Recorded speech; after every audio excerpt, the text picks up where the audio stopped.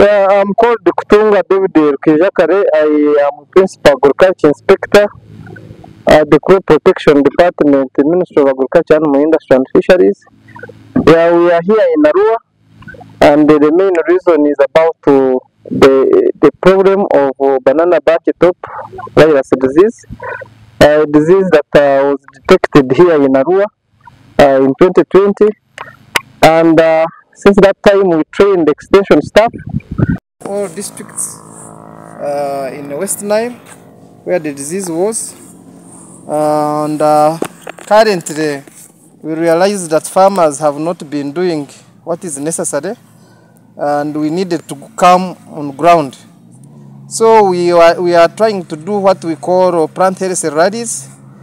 We began from Nebi and Zombo, and now we are in Arua. And the main important issue is to ensure that we train these farmers on what to do in detection and also management. As you remember, as you know, this disease is spread through planting materials and also by aphids. So what we are intending to is to ensure that we inform these farmers that they should not transport infected planting materials from one garden to another. They should desist from doing that until they have mastered the control methods we have been trying to tell them. So I had the team. We have a team of experts from IITA, from the local government, and we have been really combing. We have been combing villages together with the local governments to ensure these farmers understand the management measures. And where we have been, every district at least we have been in each rally we have been meeting almost over 300 farmers, and we think in the next six months we will have realized some changes in terms of managing. We will not be moving and finding standing infected banana plants. So that's what we have been trying to do, and because the spread has been trying to increase, but we think with this sensitization we have done, after farmers knowing what to do in terms of management, they will be in a position to bring this problem under control. And the challenge is that we don't want this disease to spread from West Nile to the rest of banana producing hubs, like in Central Region, Elgon and Ankole. So all our efforts are here now, because when we succeed in West Nile, it will mean that the disease will not spread elsewhere in Uganda. So our success here in eradicating the disease will mean we will have become successful and our people will be food secure. Okay. How can somebody identify this banana bunchy top disease? And two, how widespread is it currently in West Nile? In West Nile, this disease, when we detected it from Arua in 2020, within 4 years it has already spread to Nebi, Zombo, Malacha. So wherever there are bananas now in West Nile, at least there is some incidences. So this disease results into the stunting. If they are young, they become stunted, and it is called banana bunchy because the leaves are supposed to spread.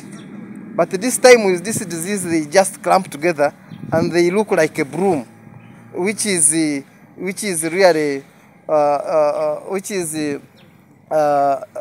not really the characteristic of bananas, and it will not put on.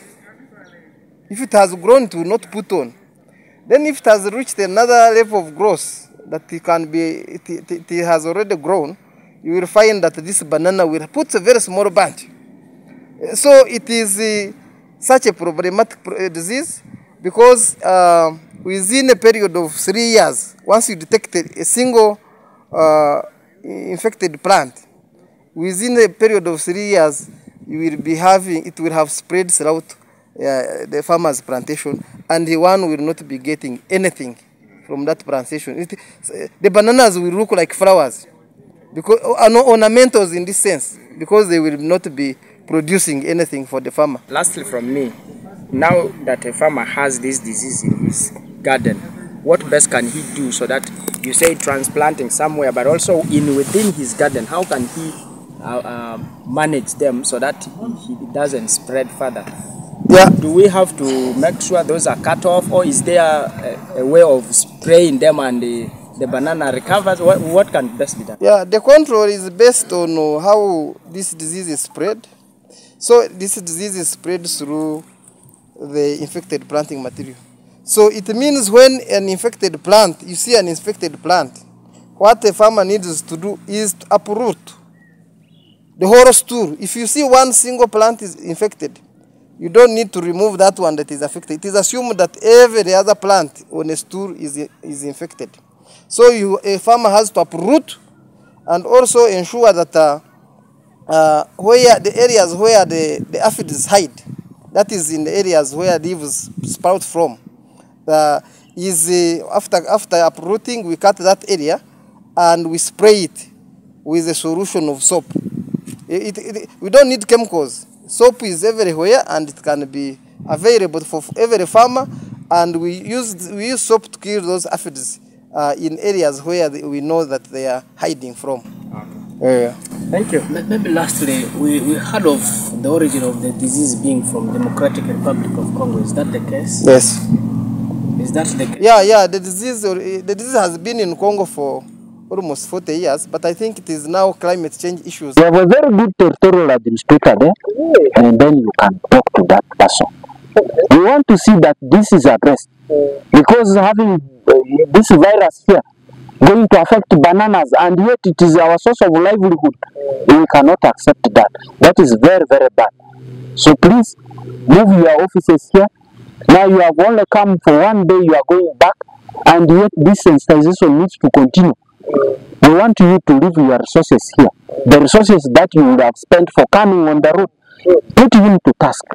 Drag RGC2 to the radio station. If you have those resources there, please, that's the way to go. We want to see that your office must be located here. You must create your liaison office. How I wish one of you could remain here with him, because we don't want to touch you when you are from there. You need to be next to us. Okay? When we are defeated, that's when we communicate to Kampala. We can give you office space in Arua. Okay? If it is a question of having a wife, we can see what to do. That one is gentleman's understanding. We will reach that, but I need to see my liaison office here. Just like Ministry of Water and the Environment, they have their office here now. We also want to see the one of Maif. Please, deploy some of your staff here.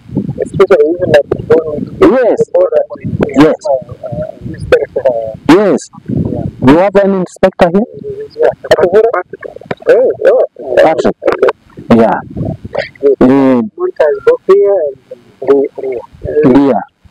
Then let him increase his visibility. I'm hearing his name today. Yes. Yes. Yeah. Yes.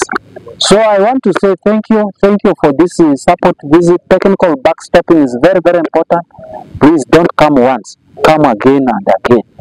And now you have done this, I want you to go back and do desk reviews. Come and put all the council members in one room. You will not pay rent. This one. Invite them under this tree. They will prepare kettles of hot water and so forth. Do it here. The council members from the district, the council members from the sub-counties, free meeting room here. Go and plan that. Because now, if we shall have no bananas, then no job for you. But we must have bananas. Okay. Otherwise, thank you so much.